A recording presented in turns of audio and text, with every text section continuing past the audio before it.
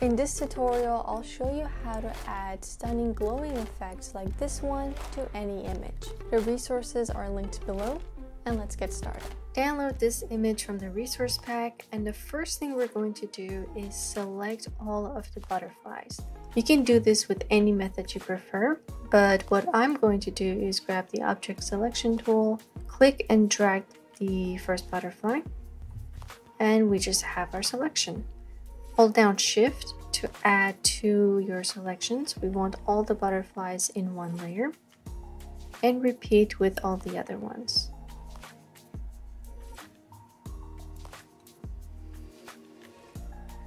Now, if you see that your selection tool cannot detect some of the butterflies, you can simply change to another tool.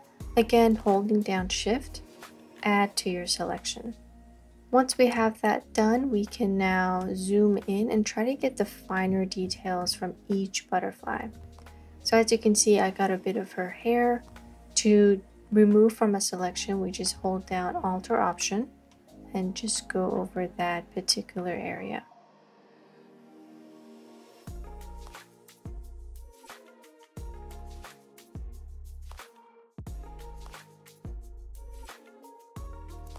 Once we're done with our selection tools, we can hit Q on our keyboard. Using the white brush, bring some of the areas back, and using the black brush, we're going to remove from our selection. So right click, get a rather soft brush, adjust your size, and using the white color, I'm just going to bring in these spots that Photoshop couldn't detect.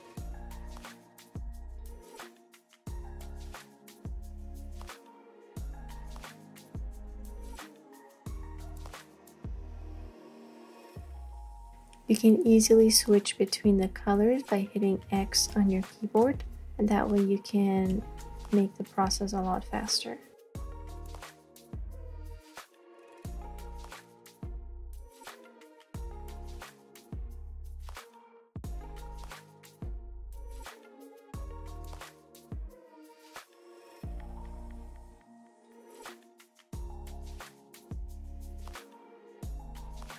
So I have everything selected now. One thing to keep in mind is that we only want the areas that we want the glow effect on. So in my case, I excluded the body of the butterfly and only kept their wings because you don't want the body to be shining. You can also use the pen tool or any other selection method you prefer. I just find that going in and cleaning things up with your brush gives you a better result. Once you're done, hit Q on your keyboard again and hit Command or Control J to make a duplicate. Let's call this butterflies. What we're going to do is change the blend mode of this into linear dodge add, and you can see immediately it makes everything brighter. So this is what we got right now, and then we're just gonna lower the fill just so we have a brighter base, nothing too intense at the moment. Duplicate the same layer with Command or Control J. Turn this to soft light, bring the fill back, and we're gonna start adding on some blur effects. So before I do that, I'm gonna switch this to a smart object, go to Filter, Blur, Gaussian Blur. Start with a small number, nothing too intense, something like 5. Click OK, duplicate the layer. Then double click on Gaussian Blur to increase this to say 20 or so. Duplicate it one more time. Let's go to maybe 50. And one last time. Maybe around 90 or so. So gradually we went from 5 to 90. Now I'm going to change the blend mode so that we get more of a glow, so lighter color. You can see how that adds a little softness to it. So slowly you can see that forming. If you turn this to lighter color and saw that it's way too intense, you can always go ahead and lower the fill or change it back to soft light. It's really something you gotta play around with. Once we have all our glow, we're gonna hold down Shift and grab all the butterfly layers, Command or Control G to make a group. So before, after. Now we're going to add some coloring to this to make things a little bit more magical. Go to your adjustment layer, hue and saturation, clip it to this group. Using the first slider, we can add any color that we want. So I want to go for a bluish color. I think I'll keep it here. And now we can go ahead and add some sort of glow to the skin of the subject. So the butterflies are now all glowy, they're all nice, but we want it to look realistic. So before I do that, I'm going to go on this one and go to linear dodge instead and lower the fill. This looks better for me. Okay, so underneath your butterfly layers, your group, make a new layer by clicking that button. Grab your brush, soft round, hardness to 0, adjust your size, and better yet, I think we can do a duplicate of our original image. Call this glow. Once we have our smart object, go to image, adjustments, hue saturation. Just drag this until you have a similar blue color underneath and choose colorize. So this right now is purple. I want something of that sort. Click OK, and then we're gonna add another effect that's just gonna brighten up everything. So go for brightness and contrast, increase the brightness, and then lower the contrast. So it looks a bit weird right now, but we're going to use this to kind of shade underneath the butterflies. Hold down Alter option and then click on the mask. You can see everything is black here. So we're going to slowly introduce the glow using our brush or hitting B. Increase the size, lower the flow up here. Make sure that it's soft round with 0 hardness, and just begin introducing those colors underneath where the butterfly is supposed to be, with the color white, of course. So you can see it looks like that. If you saw that the colors don't match, which doesn't in our case, we made this into a smart object, so we can double click on hue and saturation and try to change it until we get a nicer color. Okay, that looks better. Let's go into anywhere else that needs to glow. If you're at a spot where the glow should be less, you can use a lower flow to just go over the fingers. So the more you click, the more you're going to introduce. Use that to just color in the finger. And then I'm just going to change the blend mode of that into screen. Later on, I'll come to adjust the opacity, but for now, this is good. So same thing here, just repeat. Use lesser clicks if you want something subtle, and then 1 click or so to get a lighter effect.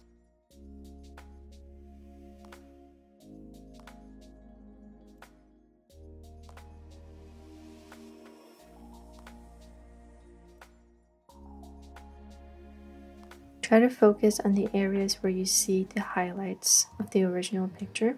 So her knuckle there needs more highlights compared to the darker areas. Then of course we have the face. Try to follow her highlighter in a sense, and then go underneath the butterfly. The bigger your brush is, the more natural that glow is going to be. So just adjust the size of your brush and continue adding on to that glow. So now that I have my glow effect, I'm just going to switch my color to black by hitting X, and then slowly removing the areas where I perhaps added too much glow. So this kind of creates a softer removal process rather than just going in and erasing everything. Okay, once we have our glow, you can go ahead and change the fill. And there we have it. So this is what we had before. This is after. Now to make the glow stand out even more, we're going to have to work with the base image. Once again, I'm going to convert this into a smart object. Then using the effects here, try to make the image darker and more vibrant. So start with the vibrancy, then the curves. And you can see how by doing this, the glow is popping up even more.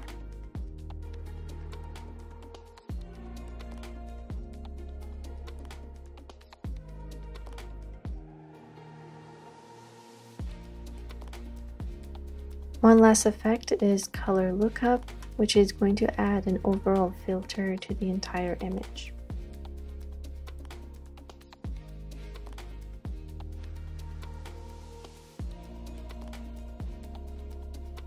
So there are the adjustments that I made. If you want to make one subtle, just go on this icon on the right, double click, and you're able to lower the opacity or change the blend mode.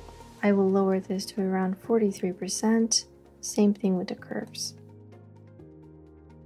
And there we have it. So we have the glow, we have the image changed. One last thing that I do want to add is some dust particles around the butterflies to add on to that magical effect. Download this from your resource pack and put it right above everything else. You could use an image like this, dust particles, actual glitter, anything that works. The whole point is to have little white dots so that we can use it to add some sort of magical dust effect. What we're gonna do first is make a copy of the top part only. We don't want the mountains, or better yet, only the areas where we have a darker background. So we can't really use this bit. Command or Control J after you made your selection, and I will grab another part like this. Once you're done, delete that original image and you should be left with two boxes that we can kind of duplicate and manipulate for our butterflies. Let's hide that layer and work with the first butterfly.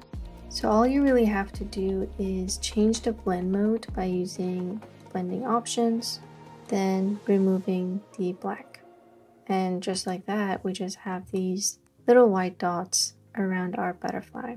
Now to make it a little bit more appealing, we can change the blend mode to screen. This will get rid of the little black areas that we weren't able to remove and leaves us with the whites only. Now we can't really have the stars to be perfectly in focus. So what we're gonna do is blur it just a tiny bit, maybe around 2 pixels. Click OK. As we did with the butterflies, we're going to make a duplicate, change the blend mode to linear dodge, and keep adding to the Gaussian blur until we're happy with the glow.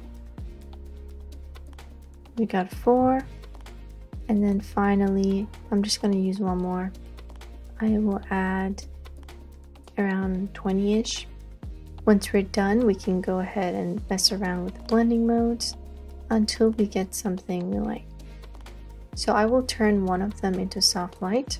Once we're done, we're going to grab all 3 layer 2s. Let's call it particle 1. Then we're going to hold down Alt or Option, click on the layer mask, flow to 100. We're going to introduce little parts from our layer. Just like that. Now you can either copy the particle 1 and place it here, or use some sort of manipulations to make it a little different. So to show you what I mean, I think I'll just use one of the particles for now. Duplicate your particles, Command or Control T, move it onto another butterfly, let's say this one. And just to make things a little different, we're gonna hit Command or Control T again. Then we can use something like distort, flip it the other way, anything that works really. So that's what it looks like. We can go ahead and close that layer and just add on more particles. Duplicate, move it to the areas, and since we have masking around each one, we can use it to change the placement of the particles. So if it's too many particles for one butterfly, we can mess around with that. You put one in between, make it bigger.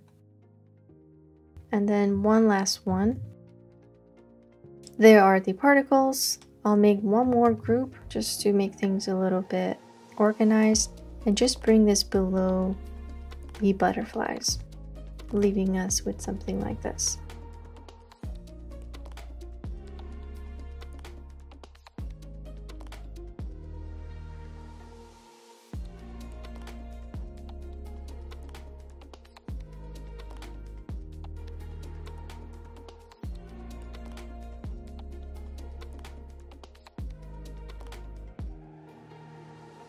Now I'm just going back and messing around with the blur, especially the areas that are closer to the camera. Those need to be blurred out a little bit more than the ones closer to the subject's face.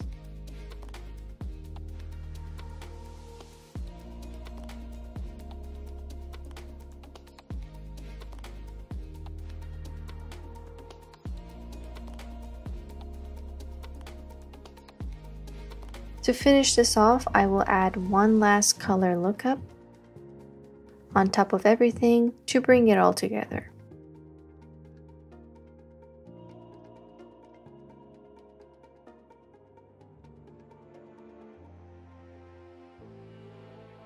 Hope you enjoyed this tutorial. Let me know in the comments what other Photoshop effects you'd like to learn. Stay glowing, and I'll see you soon.